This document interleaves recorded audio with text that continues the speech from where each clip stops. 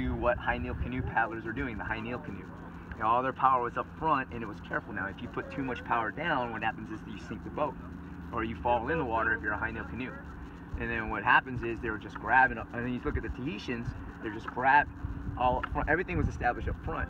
And so, and then again, even I started looking at the Chinese as far as that dragon boat is concerned, even though their bodies are kind of, what they were doing is all their power was up front, and then they would just boom.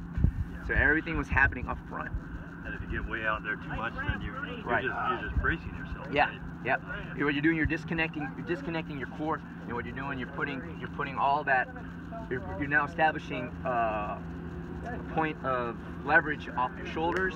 So like if your top hand was here, and you would impact this shoulder, this back, your part of this back would actually get impacted. So again, so this whole bilateral element that comes across. So you want to make sure you don't want this. You want this to activate all of that, right? So what happens is when we rotated back in the day, this was really the only thing we were really working at.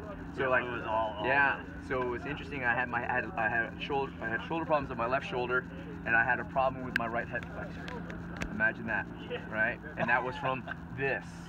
You know, and that was because I would first load all the weight of that canoe onto my shoulder, and then I would kick the boat, and I would transfer all that weight from here to here. So all of this was not even working. I mean, it made it, but it was not fully activated, right? So you get overly fatigued, and next thing you know, you get problems. You got lower back issues, you get shoulder problems. You're like, the KT tape industry is like, hey, we love you, buy more KT tape. You know, and so that's the reason. Now what we're doing is by reaching just as far as we're allowed to, what our feet allow us to.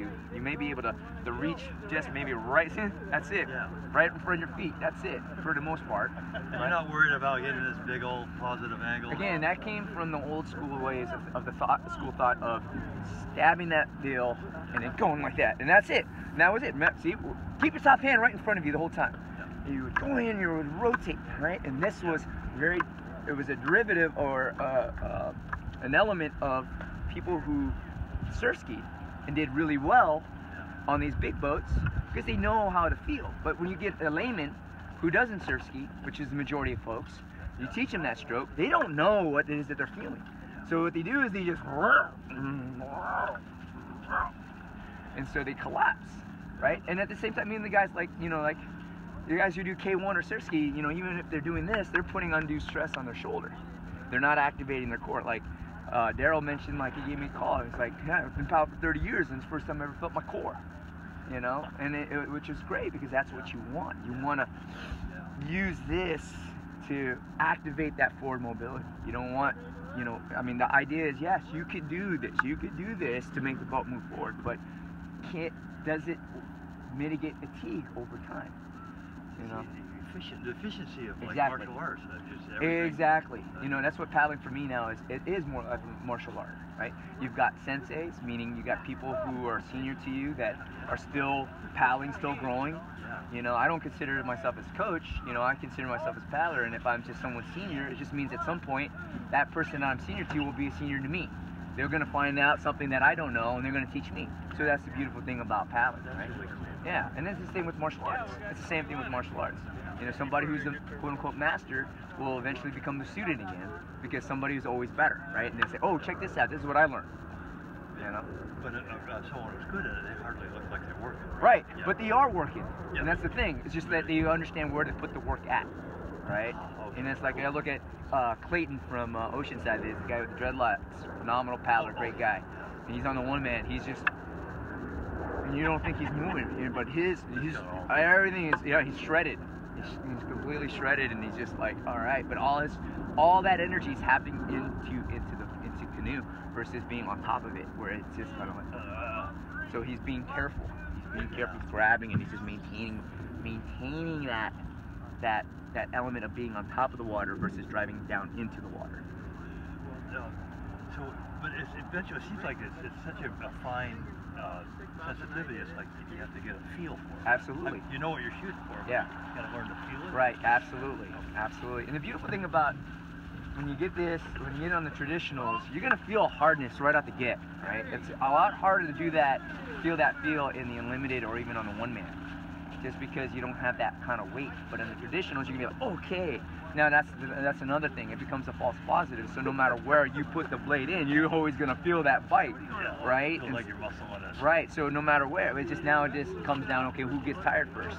And a guy who gets tired first is usually the guy that's putting their power in the back because they're trying to lift themselves up at the same time. Instead of grabbing and pulling themselves forward, they're driving themselves downward and then picking themselves up again. So that's the thing, right? That's the benefit and the detriment of the heavier boats is that you're always gonna feel hardness no matter where, right? Whereas in the unlimited or in the one man, you find that grab. Oh, awesome! Do you need it? I do. Okay, thank you. You find, yeah. So again, it's about once you grab, it's just enough. You feel that blade just enough to move yourself forward, right? Because you don't want to go down and then try to lift yourself up. You don't see skiers go. When you see skiers, they don't go they grab and they go right? Does that sound good to me? Yeah, absolutely. I'm gonna be working on it. Good. Thank you. Good. Absolutely. Absolutely. You get all that. Do you believe that a person such as Aaron, a muscular guy, will be a lot better in a canoe than somebody who's not muscular? Like me? It all depends. I could say sometimes, I gotta be honest, if I see someone who's muscular, I get a little worried because what they're gonna associate what got them, as far as what got them their strength, is what they do on land, meaning with the weights and the explosion, because that's a lot of, right?